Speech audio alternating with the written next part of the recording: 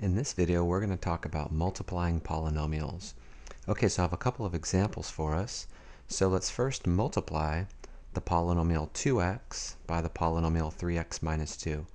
Now, just as far as terminology is concerned, 2x is called a monomial because there's only one term, but 3x minus 2 would be a binomial because there are two terms. The first term here is 3x, and the second term is negative 2. So the way we multiply a monomial by a binomial is by taking the monomial and distributing it. So we're going to multiply the 2x by the 3x, and then we're going to multiply the 2x by the negative 2. Okay? So this ends up giving 2x times 3x is 6x squared, and then 2x times negative 2 is negative 4x. Now we can't go any further in this problem, and the reason is because these two terms are not like terms because they have the same variable but different exponents. So we're finished with this problem. Now let's go over to here where we're multiplying together, a binomial by another binomial.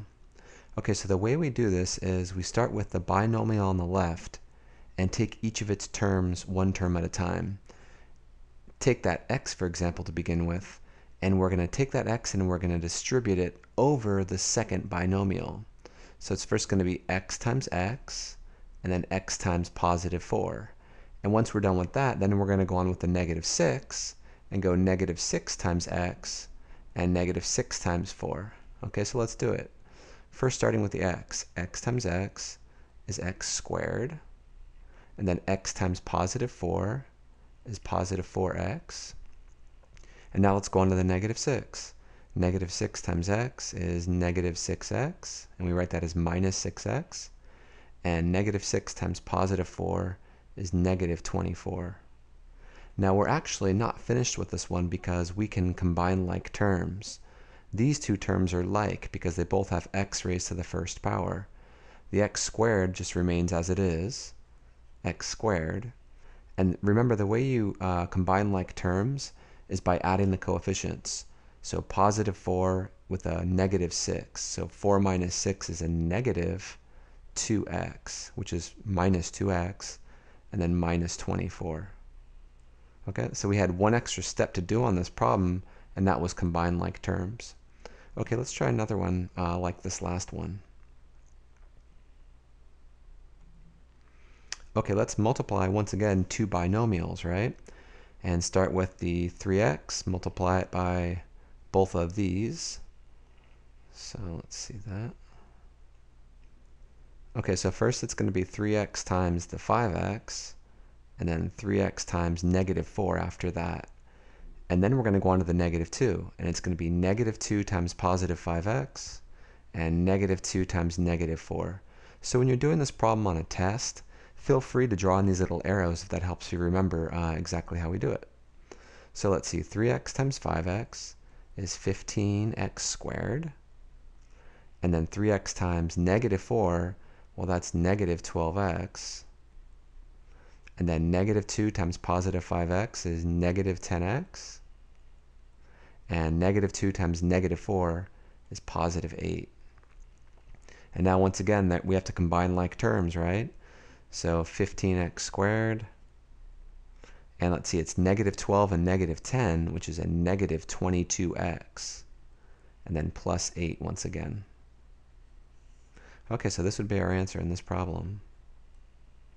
Okay, maybe try one more. Let's make sure we've got it. Okay, so here we're multiplying a binomial by a trinomial. So whenever you're multiplying together two polynomials, you always take the one that has fewer terms and take each of its terms and multiply it by the other polynomial. So, as far as the arrows are concerned, it's going to look like this. X times x squared, and then it's going to be x times the positive 2x, and then the x times the positive 4. And then we'll have to go on to the negative 2, and it'll be negative 2 times x squared, and negative 2 times positive 2x, and negative 2 times positive 4. Okay, so let's do all 6 of those, calculate all 6 of those products. So x times x squared is going to be x cubed, and x times positive 2x is plus 2x squared. X times positive 4x, or x times positive 4 is positive 4x. And now let's go on to the negative 2. So negative 2 times x squared is negative 2x squared. Negative 2 times positive 2x is a negative 4x. And negative 2 times positive 4 is negative 8. And now, are we finished? Well, no, because we can combine like terms, right? Well, the x cubed, that can't combine with any term. But we have 2x squared and negative 2x squared, and those cancel, right? Positive 2x squared and negative 2x squared, they cancel. And actually, the positive 4x and the negative 4x, those cancel as well, right? So these are like terms, the positive 4x and the negative 4x, and they cancel because 4 minus 4 is 0, and 0 times x is 0. But we still have the negative 8 there, so our answer is x cubed minus 8.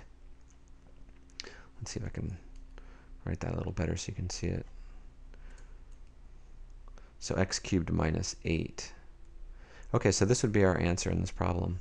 Now, just remember, when you multiply polynomials together, you always start with the polynomial with the fewest number of terms and multiply each of those terms by the polynomial that you're multiplying the first polynomial by. Okay? Until next time.